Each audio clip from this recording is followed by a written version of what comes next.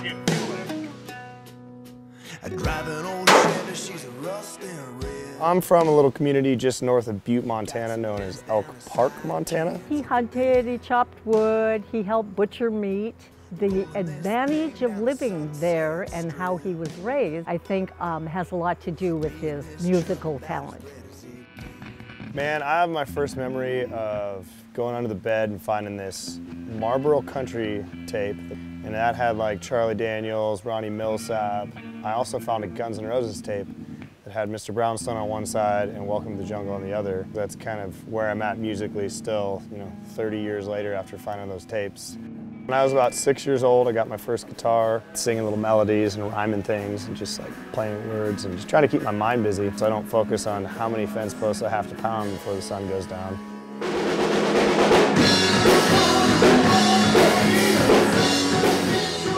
I went to LA and I was trying to do this like rock and roll thing and everybody kept saying, dude, you are so country. And then I was like, well, maybe I just gotta listen to what everybody's telling me and go to Nashville. 2013, ZZ Top is ironically on tour with Kid Rock. Send in this chorus through a friend. Yeah, the likelihood of that hitting Billy Gibbons' inbox is like nuts. Sure enough, it happened and he comes to Nashville. We finished writing the song together. It became the unofficial anthem for the Red Sox. They won the World Series. The song ended up making it on the official Red Sox movie and became like a big milestone for me in my career.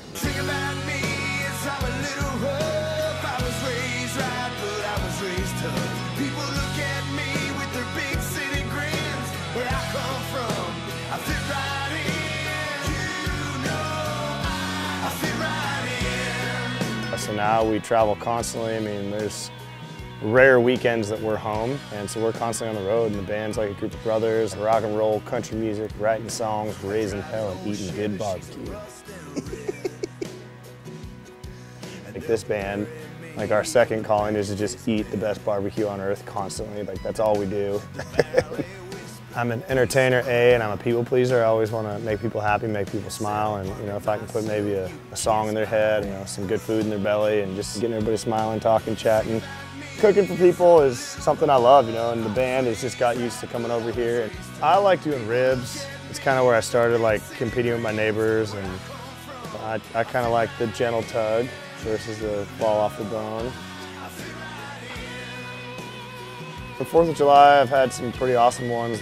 It's America, you celebrate America's independence, and I mean, it's more American than eating some barbecue off of, a Traeger, that's what it's all about.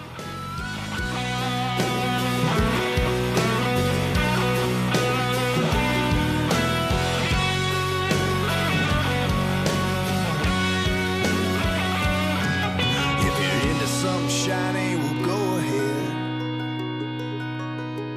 I'm happy as hell with old rust and red.